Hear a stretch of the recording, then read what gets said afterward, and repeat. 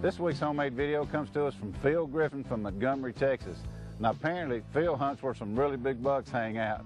In his letter he tells us. This footage was taken in South Texas near Carrizo Springs.